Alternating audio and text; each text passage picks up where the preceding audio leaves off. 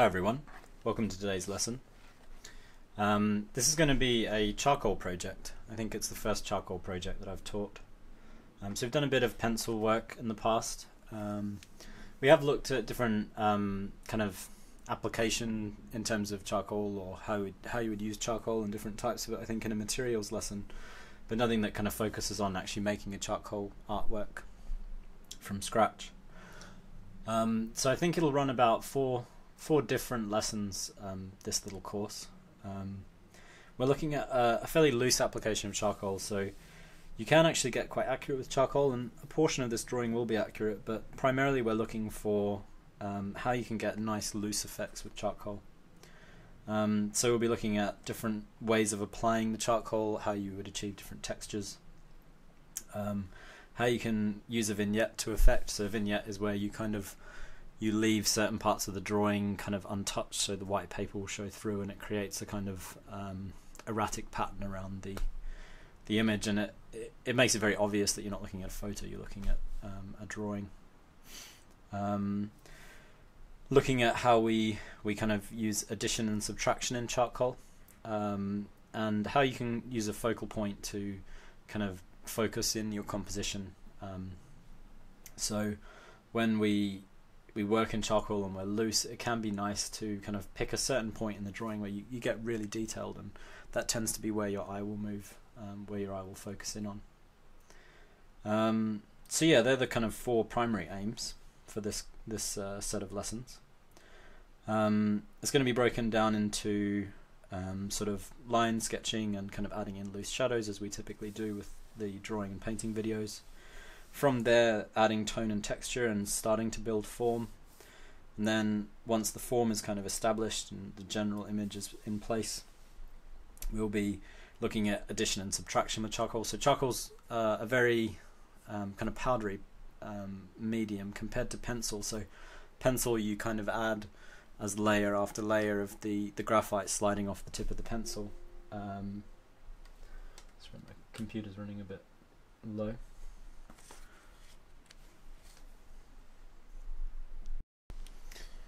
Whereas charcoal's a much more kind of powdery pigment that sort of sits on the surface of the paper, so you can kind of dust it around, shift it around with different tools. We're going to be looking at different types of tools that you can use as you remove the charcoal and you add the charcoal and you shift it around the page. It's a lot less permanent than graphite is, essentially. And then the final lesson will be kind of building up our detail in certain parts of the drawing, generally a kind of a focal point within the drawing, and looking at how that leads the eye in, and then kind of finishing off the vignetting and the textures that we want in the drawing. So I'm just going to swivel my camera a bit and zoom in. I'm working from a photo reference. I won't zoom in, sorry, it's as close as it can be, but it's basically just a drawing. It's going to be a drawing of a shoe facing away from us. So it's this old leather kind of brogue, which made for an interesting subject. It's kind of a nice, interesting shape in its own right. It's recognizable to a certain extent, but then it's somewhat kind of unusual because it's not how we typically look at a shoe. Leads us nicely into the image, and then a kind of simple tabletop and background. Now with your charcoal drawing, you could work from a portrait, or you can do a still life as well. Still life tends to be, if you're working from life, a still life is easy to set up and keep in roughly the same lighting conditions. This was lit just with daylight in my studio, so it's quite a strong light to the right of the shoe, casting a kind of fairly deep shadow underneath it, and then a little bit of a shadow projecting off beyond the toe of the shoe. But yeah, you can pick a single object, or a group of objects can be interesting, so things of different values, different reflectivity of the objects. So you could go for something that's highly reflective, like a teapot that's made of metal or something like that. You can look at porcelain, which is very bright white, obviously has some highlights. Different fabrics you could lay out. There's all sorts of things that you could potentially draw. But the main thing is just playing around with these techniques. But yeah, generally you want to kind of focus on still life for this exercise. We'll be doing some other exercises where we work in charcoal and landscapes. And charcoal can be a really useful tool for landscapes. But yeah, for this one we're just working in charcoal. So, to begin with, I'll just go through the tools that I'm using. So you'll see I've got a drawing board, which is an old painting.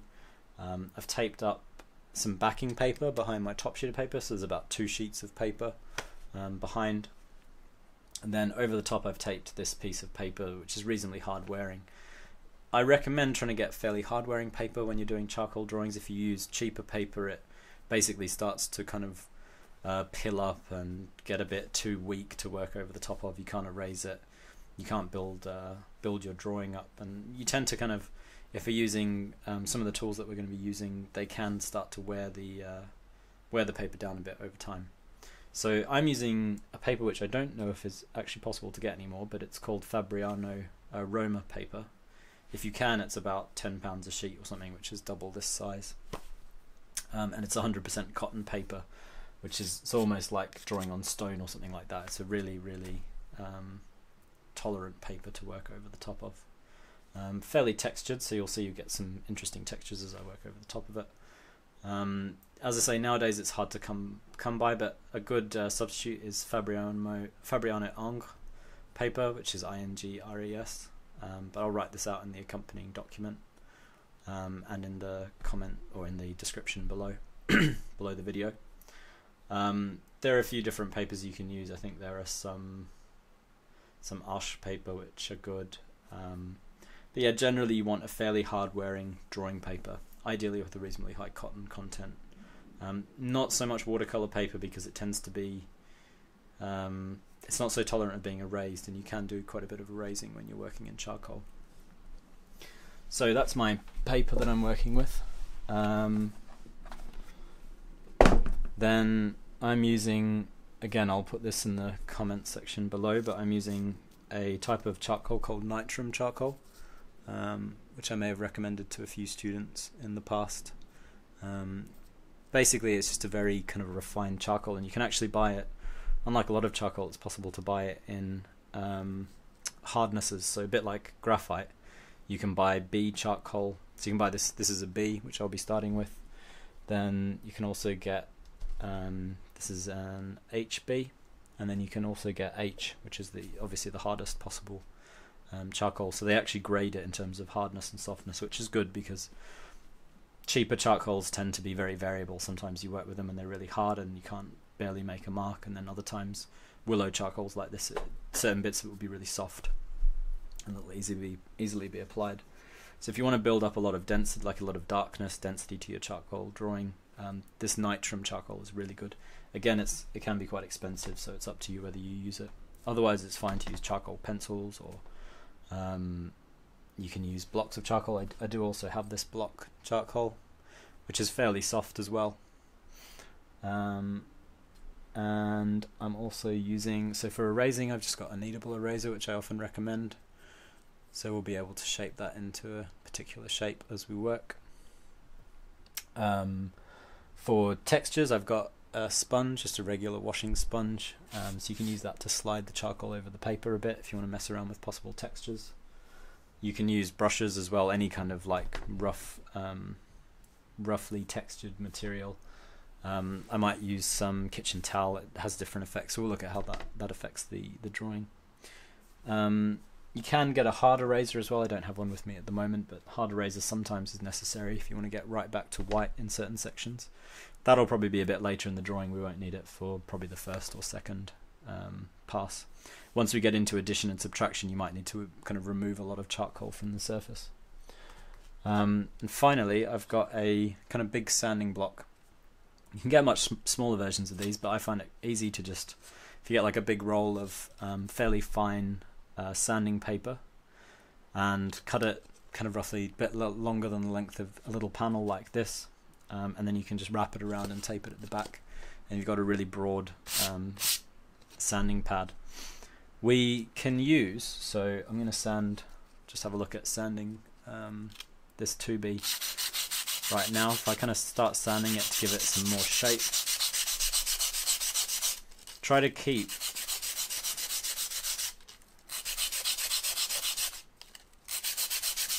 as much as, so you can see I've now got a point with that charcoal. As much as possible, try to keep your dust, because you can actually use it, you can drop it onto the paper, you can blow it onto the paper, can create some nice effects. So don't get rid of your charcoal dust, basically. So let's get started.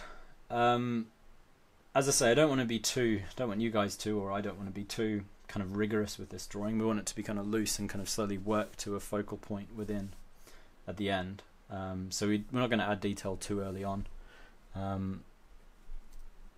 which means in the beginning I'm just going to use that piece of charcoal that I just sharpened, and start kind of roughly plotting how big I want the shoe to be, there or thereabouts. So we're not working too much in shape just yet, just working kind of roughly in line, kind of creating a little box to fit the shoe. So if necessary, you can take a little bit of a measurement to see, let's say, how tall the shoe is compared to its width. So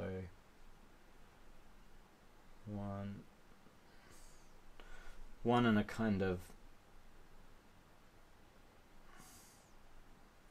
maybe 1 1/4 or something like that is its height to its width. So if I decided on the height, then I can do the same thing on my paper, which you'll have seen in some measuring videos before. In terms of positioning on the page, obviously we're think about composition here. I can put it high up and have very little background, or put it low down and have background above, which is more similar to my reference here. And I quite like the height above the shoe, so if I think, well, my drawing might reach down this far, which means the bottom, my table might be kind of somewhere like that. These lines I'm putting in really softly, so they're very easy to get rid of. You can just see a very faint line there for the edge of the table.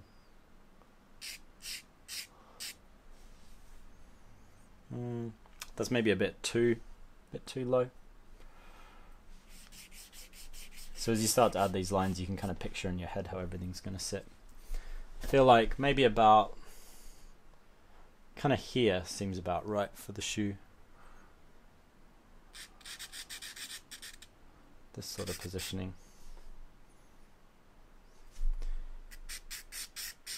Don't mind it being too broad on the paper.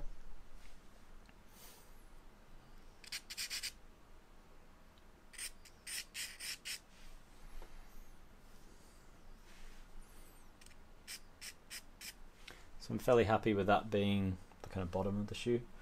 And as I say,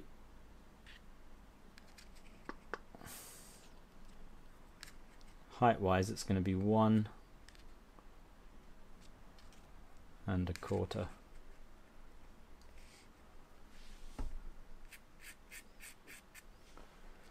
Which means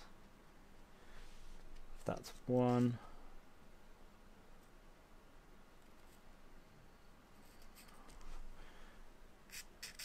quarter might come to about there.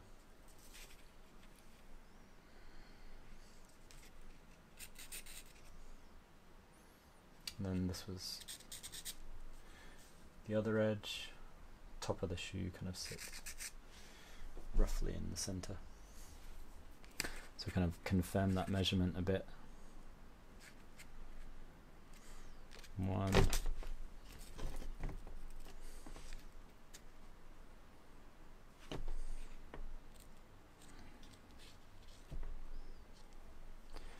and 1/4. Yeah, so I'm reasonably happy with that. You can kind of just faintly see. So if I think of it as a kind of rectangle, I fit everything in. You can see the rectangle works something like that. But I've roughly tried to put each point, so I know the very edge of the left-hand side of the shoe there is roughly midway inside that side of this rectangle.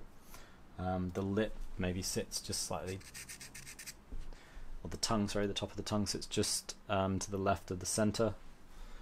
Then the back heel sits maybe that far down, something like that.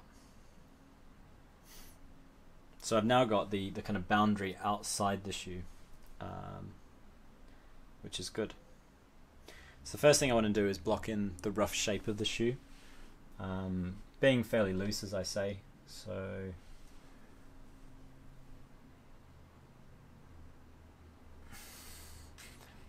This is about the center.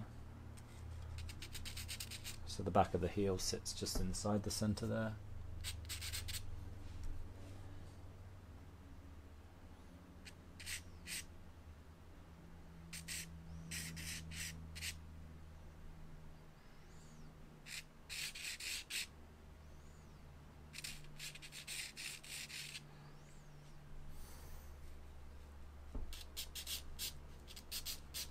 So I'm working really loosely, as I say.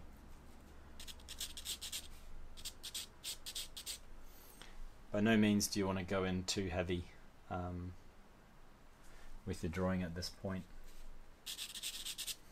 You want to be able to erase easily. So you can see these lines are so soft in this charcoal. So it's a very soft charcoal that I'm working with. Very easy to erase. I barely have to touch the paper and it starts to erase, which is really good.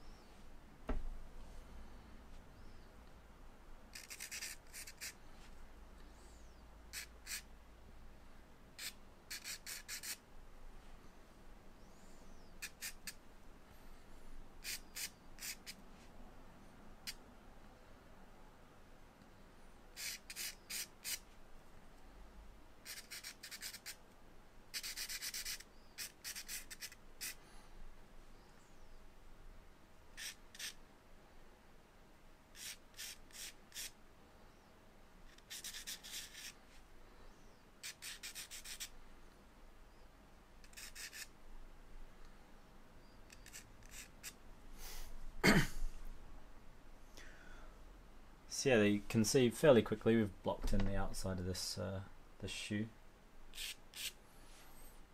As I say, I don't want to get too detailed with it. Don't want to get too tight because we want it all to feel quite loose. So I can kind of roughly look now for the background line. I'm just going to kind of run sort of that far behind, then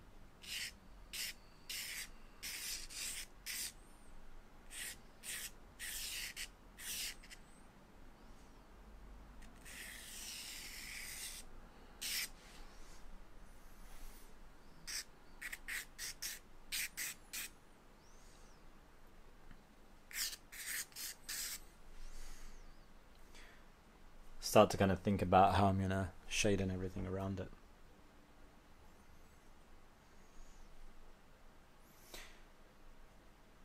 So yeah, I'm fairly happy. So that's all we're thinking about when we're blocking in. Fairly happy with how that's all managed to fit in.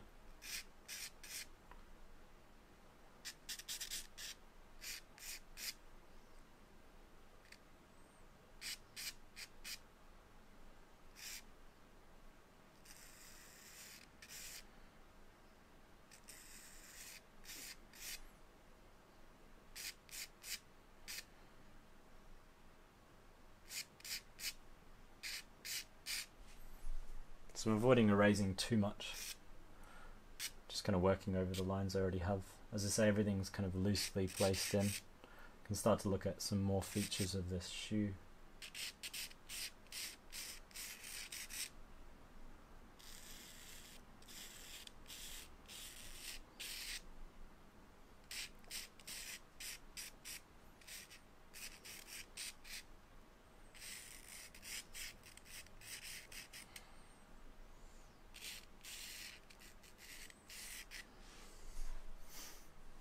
Some of the detailing, some of the forms of the shoe as well, so where the wrinkles are.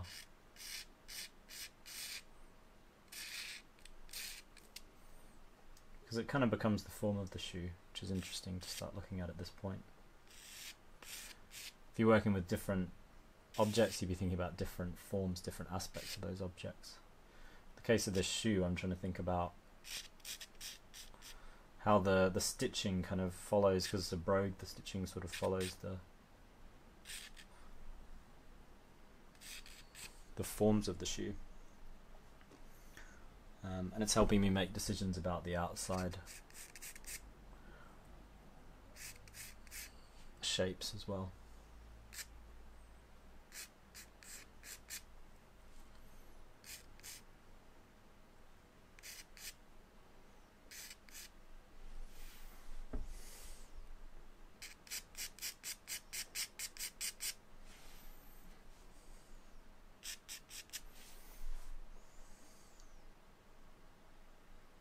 Yeah, I'm fairly happy with how that feels. I'm not too concerned about it being super accurate, this drawing. So some of the other stuff we do is like really accurate. But with these ones, doesn't matter if it's not entirely perfect.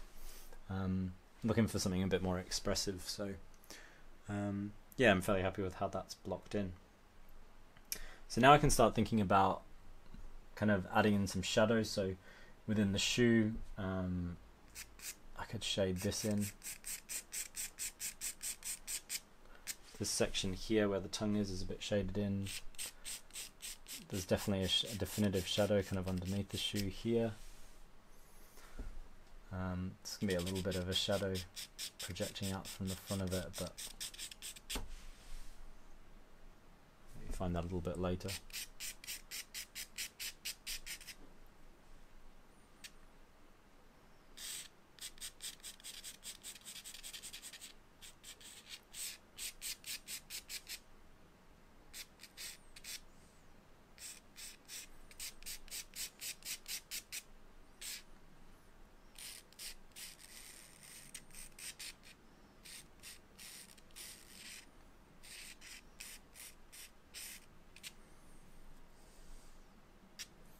Also start thinking about the background. So by far the darkest part of this drawing I'm going to make, or the part I'm going to make darkest, is the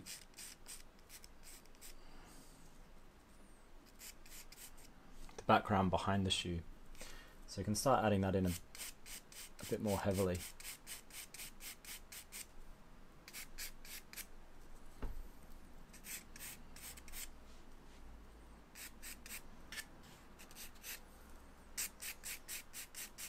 So you see I'm still using construction lines at this point.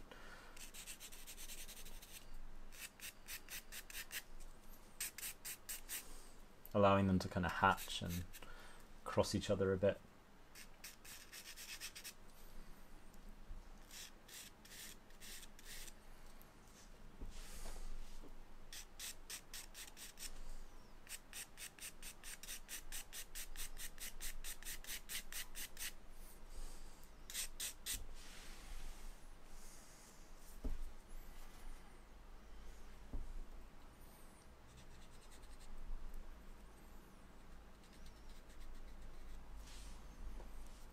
So I lost a little bit of that curl that was quite nice in the front of the toe of the shoe.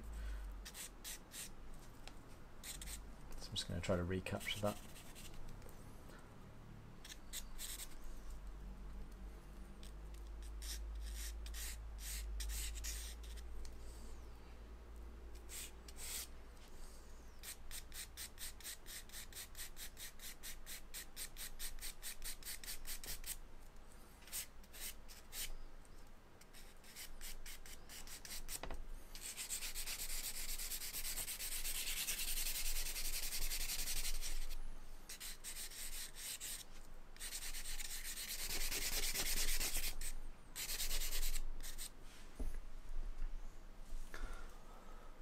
So now I'm fairly happy with the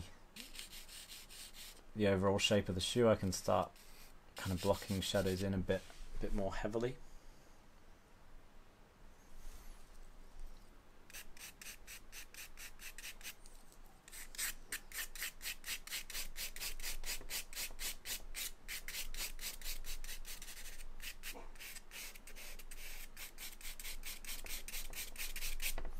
We're not going to go too far because it's going to be the next lesson where we start to look at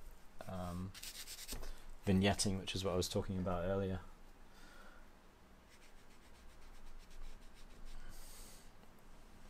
Just going to use the last part of this session to just refine some of these shapes where necessary. Make sure I'm fairly happy with how everything's going. in terms of shapes.